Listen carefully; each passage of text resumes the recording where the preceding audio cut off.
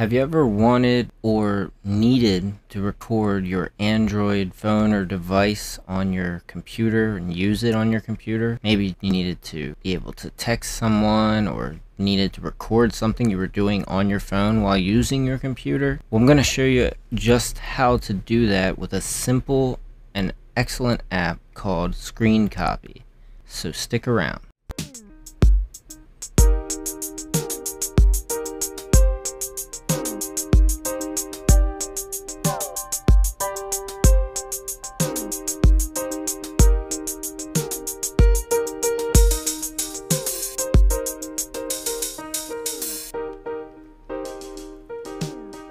Howdy folks, I am Jay and this is my channel DS Tech Media, and today we are going to be looking at a simple but powerful little tool called SCRCPY or SCRCPY.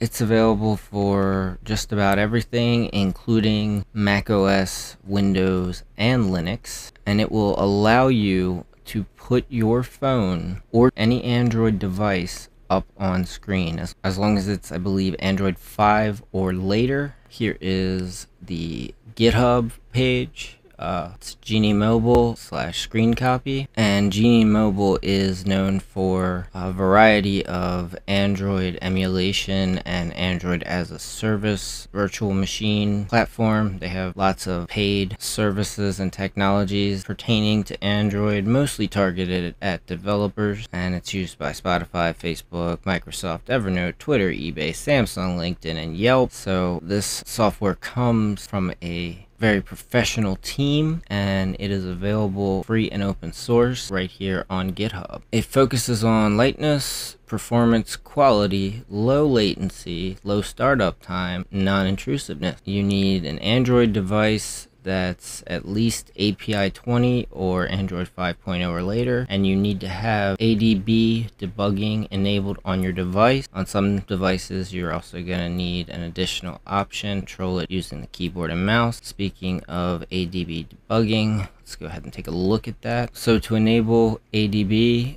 debugging on your device, you simply need to go to settings, about phone, and go to the build number and tap that repeatedly 7 times. It'll say something like, "You're now a developer," and then when you return to the previous screen you'll find developer options, and you can now connect your device with USB. It's also possible to enable it to connect over Wi-Fi. That's especially helpful if you're needing to use like a Android watch in this situation, which you'll be doing setting up a TCP/IP port and getting an address. Alright, so here in Get the App, if you're on Debian testing or SID or Ubuntu 2004, you can just sudo apt install SCRCPY.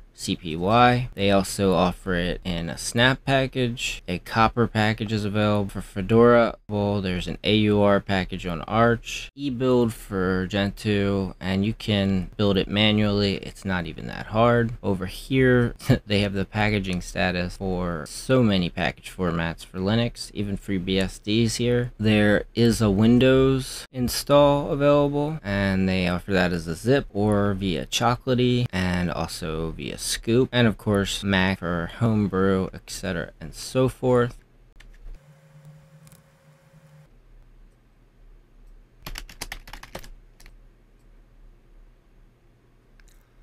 So I have the Snap version installed. There it is there, version 1.16, and to get that all we would need to do is snap find SCRCPY.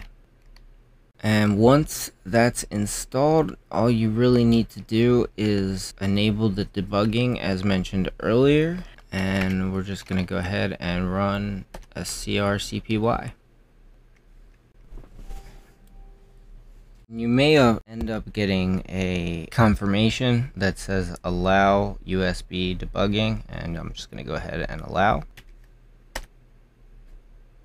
And voila, I am now able to control my phone on the screen, and it also allows for portrait mode. It will change portraits dynamically.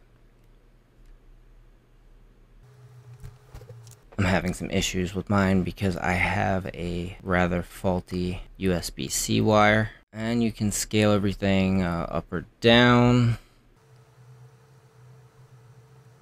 It works with your mouse and keyboard, and it also responds to actual touches.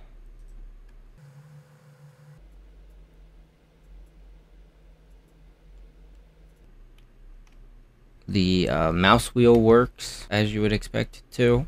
You can even change all these little fine tunings, such as you can limit the frame rate, you can crop your frame and set max size, you can lock your video orientation into portrait or landscape. It'll even record the capturing, and it can even record without mirroring the display. And I'll go ahead and also show you the wireless. So in order to use the wireless, you're going to need to enable ADB over TCP/IP on your device, unplug the device, connect your device via ADB connect your device's IP address and port 555, and then you run screen copy as usual. If you have performance issues, you can limit the bitrate and resolution this way. You can even set it up to auto start. Okay, so let's do ADB TCP IP 555 ADB connect.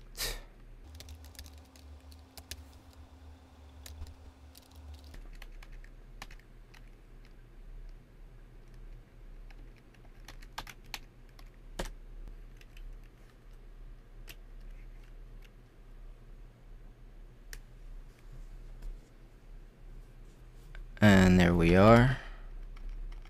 We now have it running with no wire.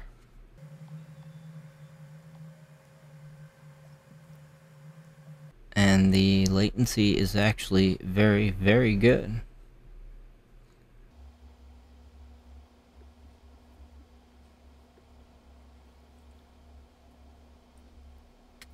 Now, one last trick. You could technically run your audio out to your computer. In my case, I'd have to be using the wireless connection because my phone does not have an audio port, and I'd need my USB-C port to run the audio wire into my computer. But there is another tool called SoundCopy, SNDCPY, and you can get that from Romain Vimont, rom1v/SNDCPY, also on GitHub. I'll put this in the description as well. This has some higher requirements. The Android device needs to be at least Android 10. That's going to leave a lot of people out, I realize. And you're also going to need VLC to be installed on the computer. Then you simply then need to download the zip. This one here will also work with Windows, and it also contains ADB with it. And alternatively, you can build it. Plug an Android 10 device with USB debugging enabled and execute /SoundCopy, and then apparently it'll give you this dialog and you'll have to enable it. VLC may print an error, but you can just ignore that. And if you want to uninstall this from the device, they also give you an option to do that. It says here it's a proof of concept, so it's far from perfect, and it may have some jitter, and VLC may have some buffering. And he also leaves this blog post for his blog. And anyways, that's what I got for you. If you got any problems, have any questions, you can always leave me a comment down below.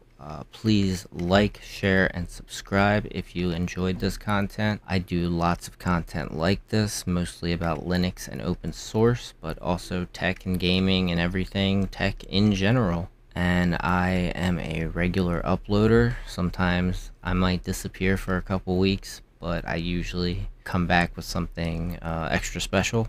I just finished a rather large project and haven't really had much time to play with my new Google Pixel XL 4, and I definitely want to do some more content about Android and the Pixel, so look for that if you're an Android user. And I appreciate you watching. Until next time, signing out, and I'll see you in the next one.